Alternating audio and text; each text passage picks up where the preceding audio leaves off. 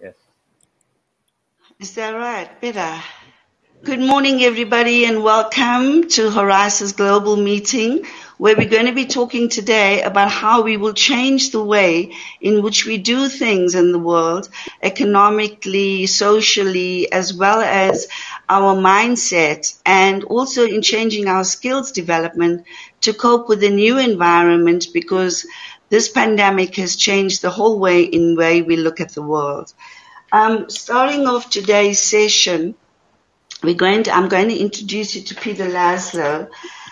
Peter is a future-driven catalyst, a serial entrepreneur, and he has invested in tech companies and has tried to make powerful and impactful changes across the entrepreneurial development.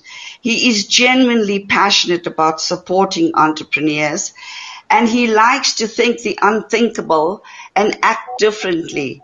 He is currently the manager of Valaco, a private investment company, a founding partner in Sports Science, a Hype Foundation, top 50 global sports data innovation company, and a founding member of Otherdots, a UK foundation with a focus on building a triple bottom line between the people, the planet, and the profit.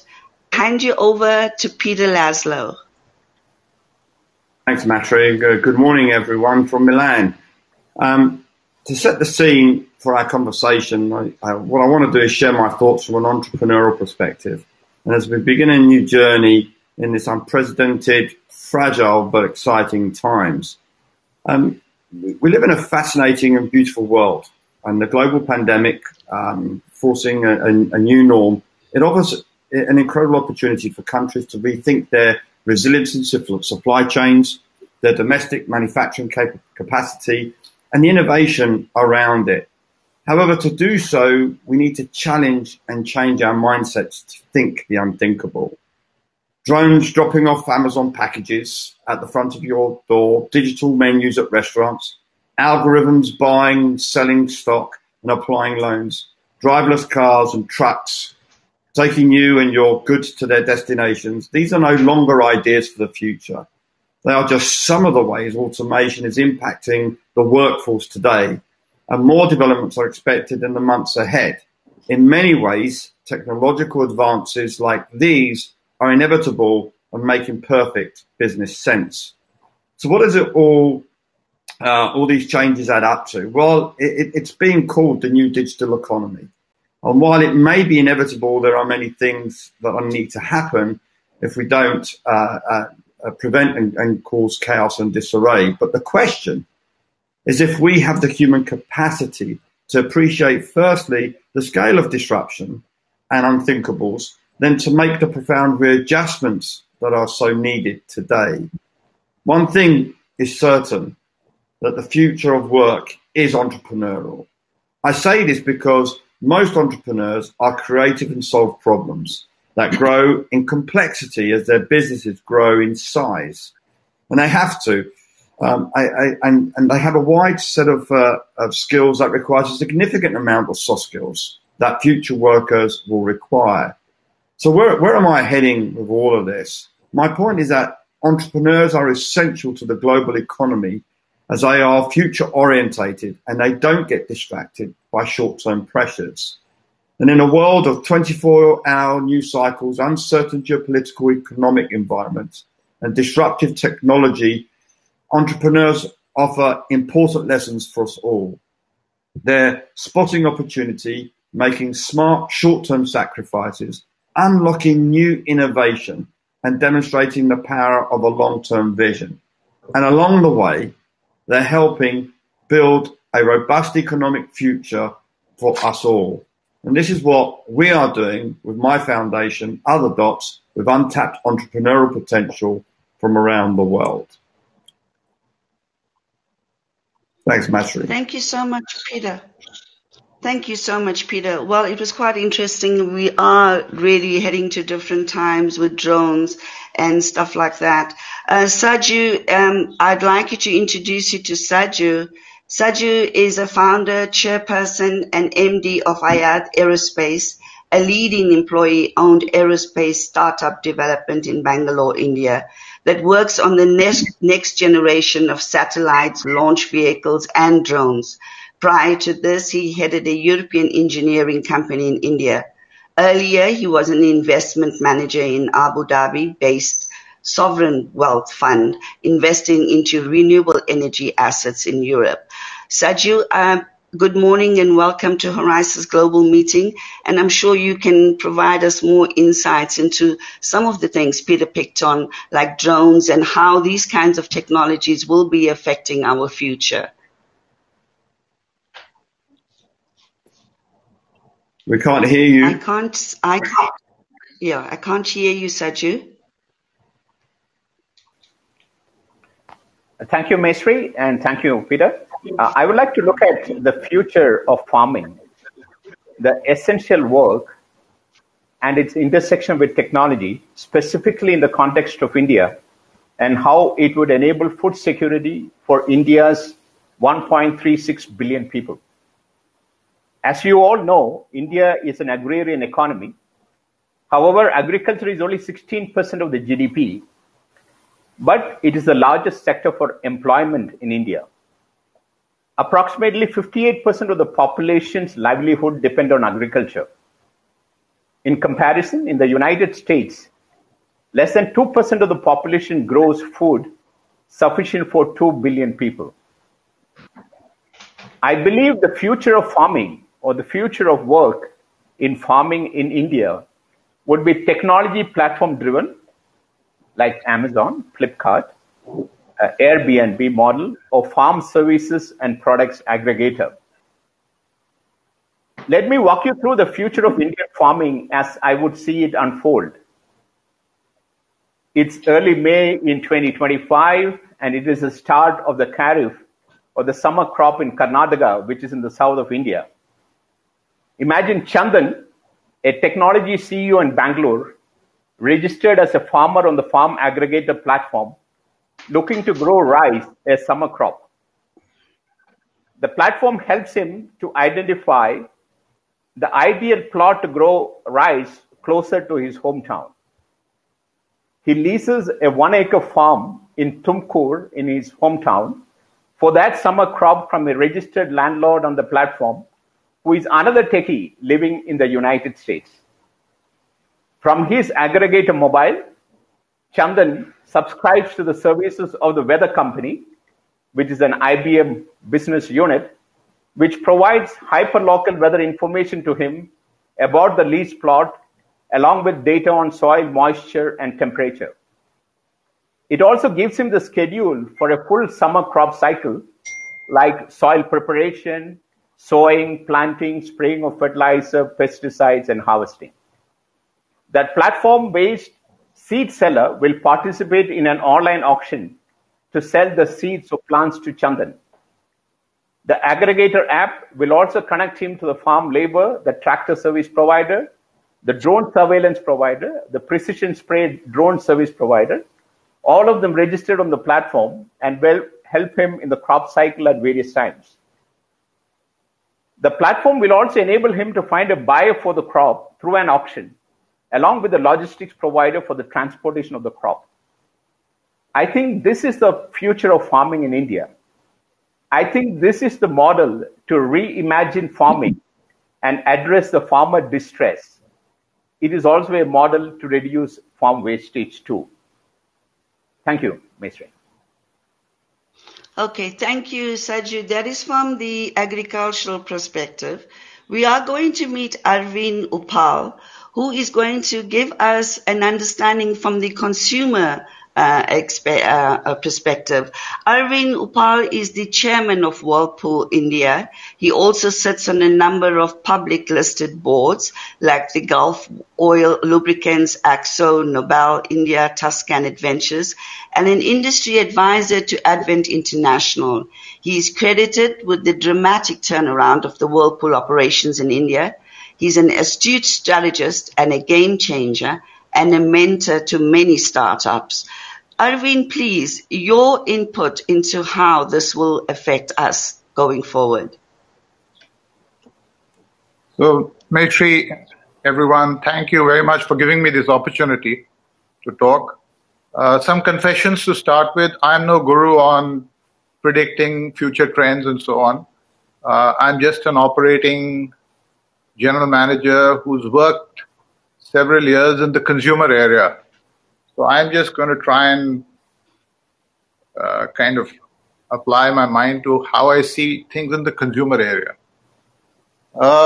We live in a very competitive world, and there's an old saying that, change is the only constant. So yes, the area of workspaces have been changing constantly. But the old world always tends to slow down the new world. And I'm going to say things here which probably may offend a few people, but it's not my intention. It's just the way I see things. In my view, the world has been changing, and it has been changing from what I say as a man's world. It has been gradually evolving to a woman's world. And this change has been a slow evolutionary process. But the old world always slows down the new world. So, for example, men have created offices for men to work in. But every now and then you have a cataclysmic event, and we are facing one right now, where all across the world, in one clean swoop, the whole world is facing the same event at the same time. And I think it is going to drive a few changes in the way we work and operate, and the way we live as consumers. One of the changes that I see coming, definitely, and I will talk specifically about its impact in India, as I see that. There's a lot of talk about work from home. It's almost become a bad word now because people are locked down at home, so it seems like you're working from home, locked down in a cage. So I'm not going to call it work from home. I'm going to call it work online. So we are going to move to a world which is working online vis-a-vis working from office spaces. Working from office space is an ecosystem which is created by men for men. And why do I say that? Because typically men tend to be much more focused. They are better at performing one task at a time. And therefore workspaces were created to give undivided attention to a task. And it was ideal for men to operate in. Men are finding it very difficult to work from home because in the work, it's very difficult. In the house, it's very difficult to operate with so many distractions. Women, on the other hand, are multitaskers. And suddenly what's happening is that this whole working from home culture is far more adaptive for women to operate in than for men to operate in. I'll just park that as one thought. The other thing is that if I take the case of India specifically, we have a very large pool of educated women who are not part of the workforce today, simply because they've taken on the role of being the homemaker. So the men go to the office and the women are taking care of the family and children at home. The moment you do work from home, I think it brings into the workforce a very large segment of women workforce. What are the implications of that? Because what it means is that suddenly you will have a very large white collar, and I'm talking of a white collar workforce, women workforce, which did not exist. Today, a lot of the purchasing and the consumer purchases that happen are driven by male behavior because they are the main bread earners. But the moment the woman becomes a bread earner, a lot of choices of purchases are going to be driven by what she wants specifically. So I think there are ecosystems which are going to change. There's an office ecosystem which is going to slow down, a home ecosystem which is going to start. Economic emancipation for white-collar women is going to increase. So it's going to require more home automation because if everyone starts to work, then you need definitely more. So I just think there are events happening out there. We are just at the early cycle of that. And the only thing that's happened is that this was happening slowly and may have taken another 50 years to happen. I think now in the next 5 years, it is going to be very much a part of our lives. And we're going to have to adapt to this. Business models will die and new business models will have to adapt to this new ecosystem. So I'm just going to pause with that and pass it back to you. Okay, thank you so much, Arvind. Our next speaker is Lene Søvold, and she is a clinical psychologist and a mental health advisor based in Norway. She is passionate about promoting mental health, well-being, socio-economic skills, empowerment, and sustainable leadership across the different projects and contexts that she is currently involved in. She is very much involved in the healthcare and e-learning, as well as within the work and school places. Lene, good morning and welcome. I see there's a lot of questions about people in mental health popping up as well. So the forum is yours. Thank you very much, Mayshree. So these times of crisis and disruption is challenging for our human mind. Lene, you are very soft. You're very, very soft. I know that my sound is bad, but I will just try my best. I hope it will come through. Okay, all right. So we are facing a growing mental health crisis, which clearly highlights the importance of protecting and promoting the mental health and well-being of the workforce. Although there is an emerging change in awareness among business leaders about this, leaders should continue to take more responsibility when it comes to putting mental health at the forefront of their agenda in the times to come. They should also commit to reducing stigma about mental health issues also, and foster a culture of openness and support. This will help build much needed individual and organizational resilience and help promote job satisfaction and production. So the global crisis and rapid digitalization that we are facing has given us invaluable cues to skills needed to navigate the emerging future of work. There will be 2 general skill sets that will be needed across sectors. Technological skills, to be able to navigate and use the emerging technologies effectively, and interpersonal skills like compassion, empathy, as well as ability to collaborate and communicate effectively. This will especially be needed within healthcare, but also across all sectors. And as AI takes on more routine-based work, these skills will be even more needed, and we will see more meaningful work starting to emerge. And a broad and flexible skill set, in addition to only specialized skills, will also be favorable. The leaders should step up and really offer to reskill employees when needed and invest in their ongoing professional and personal development. The existing global challenges has also highlighted the importance of a flexible, curious and creative mindset and a willingness to learn and ability to adapt to the changing environment and demands. Both interpersonal skills and creativity is something that will be very difficult for AI to copy or master.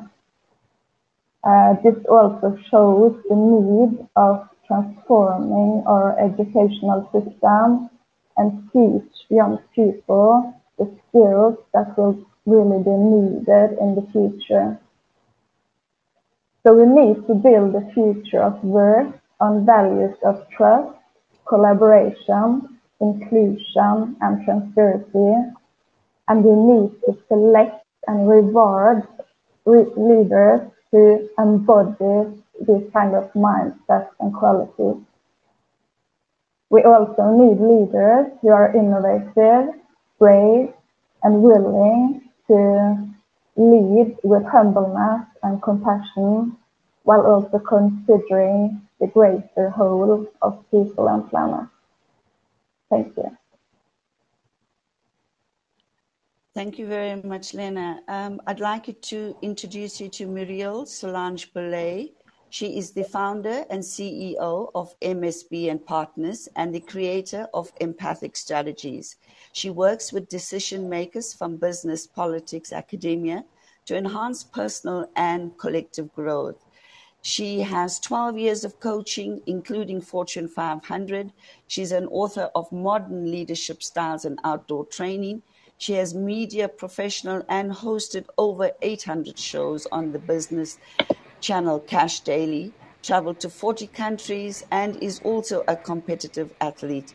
Murièle Solange Bay is a Reiki master specialist, as well as a theta healing practitioner, and she is a MIT certified in digital transformation, including AI, IoT, cloud, blockchain, and cybersecurity. Good morning, Murièle, and welcome.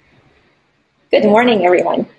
So this is really early mornings for us here in Switzerland. That's where I'm tuning in from. And I am so extremely excited to be on this panel because, you know, the changing future of work to me is something that I'm so passionate about, you know, exchanging thoughts and visions with just, you know, human beings around the globe. And I would like to start with a recommendation. So if you have something to write, like analog or digital, I would recommend to write down this book title, which is called The Future is Faster Than You Think by Peter H. Diamandis and Stephen Kotler. And I happened to, you know, listen to this audiobook probably like 2 months before I knew that I was participating on this channel. And it was really impressive to dive into this possibility of how our lives might look like in the future. And it really talks about how converging technologies are, you know, transforming our business, our industries, and you know, most importantly, our lives just in general. And it talks about, or it dives into like the topics of transportation, if you're interested in that, health, retail, also education, advertising, entertainment, and then of course food and finance. So this is like really the whole experience provides a present look at our, you know, impending future. And we all know that this repetitive work will be sooner or later be replaced by all these, you know, great technologies, and they become smarter and smarter. And what they do is they do make space for us human beings to reinvent ourselves. And I think that is just from me talking to all kinds of different peoples, different levels, different sectors, different industries, is really a huge question mark. Like, you know, what do we do with ourselves then if machines are taking over what we are doing now, right? And so my contribution to this panel, I want to put a probably more philosophical angle onto it. And just taking the title again, like hashtag change, hashtag future, I want to skip those two and really put emphasis on the word work. So we still call all activities that we do in exchange for money work. But now how does the word work make us actually feel? It's, you know, usually related to stress, to pressure. It's a lot of have-tos, like the external world is, you know, asking and demanding so much from us, but then also our ego, you know, drives us internally. And it's like this image that we might want to represent in the outside world. And this is just all together kind of like a low vibration that we consciously or unconsciously bring together with work. But then, of course, we human beings are also smart, at least sometimes. And we cover this whole thing up with 2 words. And this is where confusion starts. One is responsibility, and 2 is purpose. So if we have all these low vibrations covered up with these very honorable words, responsibility and purpose, what we actually create with this merge is, a huge confusion within ourselves, right? And the interesting thing is, talking to hundreds, maybe thousands of leaders, it always comes, or I always come to the same conclusion. And it's so interesting. Every single human being wants to break out of this golden cage. All we strive for, and this is really, every human being has exactly the same story coming from different, angles, but everyone is striving for freedom, for fulfillment, and holistic success, meaning like having an internal but also external, experience of success, which all together leads to this well-being that we often talk about. And we're still talking about the word work. So if not work, then I was asking myself, well, what then, right? What's like the opposite, or like what would like give us all this freedom and fulfillment and holistic success? And it really all comes down to the co, which stands for the collaboration part, creation, right? Co-creation and authentic co-creation is even a higher form of co-creation, which I believe is really freeing ourselves to be in this, state of freedom, fulfillment, and success. And I'm just going to repeat these three over and over, because it is this deep desire we just all have. And in business, we usually, talk about creativity, we talk about innovation. But what we do is we go up into our head space, and then we try to be creative and innovative from here. But honestly speaking, I think the time has come where this can still be active, and it should be active. But most importantly is that space here. We should start talking about heart space and heart shift and heart set.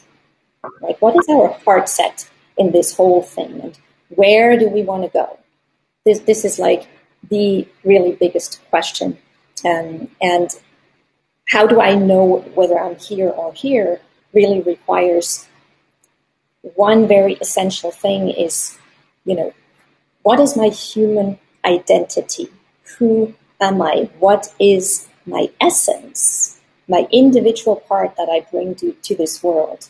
And then differentiate it from the tech ID, which is all the digital traces that we leave behind, and that, in the near and mid or long-term future is more and more influencing our decisions that we take in the future based on advertisement that is just, adjusted to our behavior that we left behind, and so on and so forth.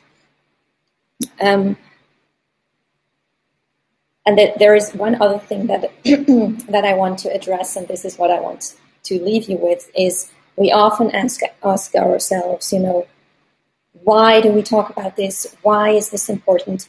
Why do we need to do this? But there is something to that word why, which is so big in the business world. Simon Sinek, with his golden circle, has pushed that very much. But it leaves us with a because. So there is why followed by because, and because triggers a defense mechanism. So if we talk about heart space, defense is the opposite of what our hearts and our, desire to connect really wants. We want to be open. And in order to be open, there is one question. It's the number one question always that we should ask ourselves is what for? What? That's just a word that triggers curiosity. So it's like our inner child that comes through and wants to explore the world. And for is like the adult version of ourselves, which gives direction, right? So it's this what for. And maybe we can all just ask ourselves, what for do I put my energy into what I'm currently doing? And I think if we answer that very question, we will just all, put our energies more into what really matters. And that is what I would like to contribute for now, Mayshree. Thank you very much, Muriel. I see we have many questions coming through and we don't have too much time left. So if the panel doesn't like, I just would like to just go through some of the questions, and then whoever feels they could answer, if they could please contribute. Some of them are directed at the mindset of post-COVID, questions like from Mr. Mayak wants to know, 100% remote work, is it dangerous to mental health? Is some of the questions coming through. People are also asking about food production. Will it work with the distancing? Thoughts, please, on how do we reconnect? And I think, a lot of people are post-COVID also asking, how do we reconnect back to humanity? Because we're now with the social distancing. So I think this one, is working from home dangerous to mental health? I think, Lene, I think maybe you could take that one, Lene. Is it dangerous to be working from home? Is it dangerous to mental health? Your thoughts? Yeah, I think everything is with moderation, and it's all about the mindset and the awareness that we do things from. There are individual differences and needs and preferences, of course, when it comes to working from home. Some are more internally driven. They're very self-driven and able to balance their work from home very well, while others need the structure, social structure around them to function well. They need the social interest and so on. So it all depends on your overall life, I would say, if you can balance and be mindful of not exposing yourself to a too heavy digital load, then it could absolutely work. And I think there will be more acceptance for this and more freedom of choice. The other question that's come up is, given that COVID requires physical distancing and food comes from natural world where physical work is required, now with digital work becoming the new norm, is it doable in isolation? Shaju, I think maybe you can answer that. Could we be producing food in this way, in this digital world, is the question. Can we reconnect the human to the natural world and still produce enough food for all? I personally feel it's it's a very good question, Gregory Millen, and thank you for that particular question. And I would say that till date we have been a consumer of food, and I think it is time to come.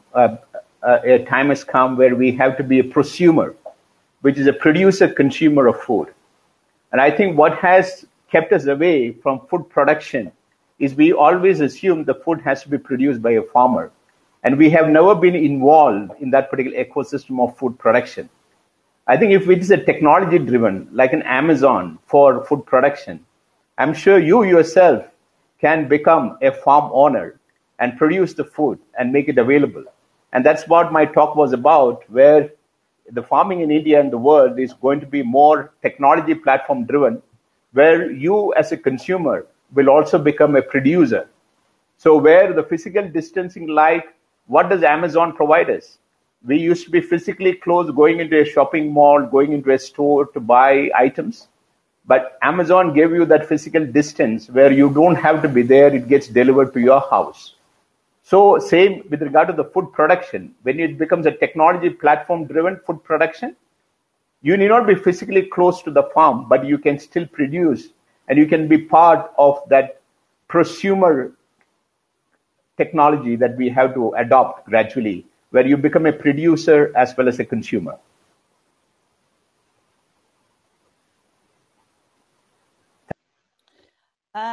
We have another remark. It's about remote working, online learning, and digital transformation. Any thoughts on that in the future and the changes? Peter, would you like to contribute? I mean, you're very much into the sector where we're also preparing students for entrepreneurship and development. Would you like to take that question?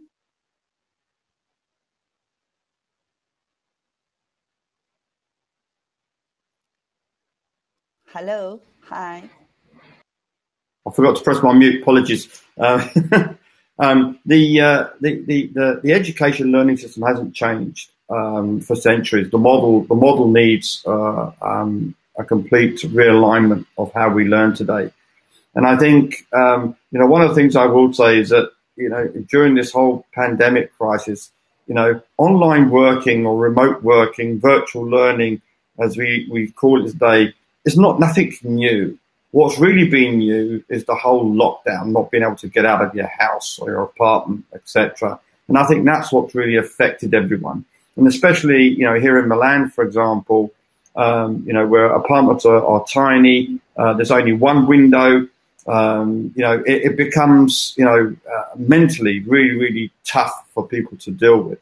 But when we talk about, the remote learning, online learning, the digital transformations, I think it's one where we really have to realign and readapt to what is needed today to learn, and what are the tools that are going to help us in that perspective. And again, I think that's where the entrepreneurial potential kicks in for me. I think everyone, becoming an entrepreneur is not something you learn, or you say one morning I'm going to wake up and do this. It's something that's within you. But the ability to think and I guess be creative and to learn things is one thing that we can adapt from an entrepreneurial perspective. We look at some of the amazing entrepreneurs out there. So it's a real long. I guess it's a tough question to answer in a short space of time. But I think we're gonna need to readjust and reproduce tools that are going to help us learn. And I think it's about embedding ourselves into a new augmented world of learning that brings, for example, the future of what's out there and create this virtual world that's safe, but then you can pick it up and put it into the real world. And I think that's where, for me, the future of learning is going to be progressive. And learning by doing is absolutely going to be key. One thing we don't do today in education is all about we learn in a very specific way, but what we don't do is apply the real world to it, what actually happens. And I'll give you an interesting point here in that I was working on a really very, very interesting project, and I got to introduce some real high-pro CEOs across Asia in the banking world. And I remember when I asked them what was their biggest challenge they had as a CEO of a bank, and the answer was they could not find talent, because when they put talent in, when they believed they found that talent to be able to make the right decisions, those decisions couldn't be made because they didn't know how to make those decisions. And that's because academically we're driven in a blindfolded way. So I think that, for me, the future of it all is where we need to really change our perspective and throw learning into it in a more learning by doing environment. We have 3 minutes, 4 seconds left. I would love to wrap up the session, and I would love to have some final quick thoughts on the whole issue moving forward. If you don't mind, Arvind, I'd like to come to you. Any last thoughts that you'd like to leave us with, as well as then Solange? Yeah, I'll be very quick and short. I go back to my earlier point. I'm just using analogies. I think the world is moving from a masculine space to a feminine space. I use that analogy not with any derogatory interest. It's just the way I'm describing it. So we are moving from a world where brawn is less important. Already the significance of brawn has gone down. We are moving from a world where very focused linear thinking, analogous thinking can be done by computers now. what is more going to be required in the future is multitasking, the ability to think creatively, emotively. So all of these things actually have been less focused in our schooling systems. We've always given a higher priority to male thinking or masculine thinking. That's just the way I'm describing it. Feminine capabilities are more, as I said, towards multitasking, more towards creative thought process. We are structured in our organizations very linearly. Those structures have to change. We will have to operate in the future not like organizations of the 20th century, more like entrepreneur kind of management styles, offline working, trust working, and so on. There's a lot to say, not enough time. I'm going to leave it to Solange to wrap this up. Thank you very much. Solange, your final thoughts. My final thoughts. Looking into the future, I see a landscape that is full of competence centers. So right now we're having these, two extremes of like the corporate world and the startups. And I think this is like melting more and more together, whereby, each individual has the chance to bring in his or her competencies into different hubs. And I think the preparation for that is by really, like, I can just reinforce what Arvind just said, like really the congruence between, both parts of the brain plus the brain and the heart, and bringing that all together. And yeah, we human beings, we're more than machines, and machines are now taking over. So that gives us the space to go back to, that essence that we truly are and can contribute to all kinds of societies. Well, thank you very much, everyone. Thank you, Horizons Global. It seems our time is up, and hopefully we can find a way to work together and move together to the future. Thank you. Thank you, everyone. Thanks, everyone, for listening. Thank you. Take care, everyone. Bye-bye.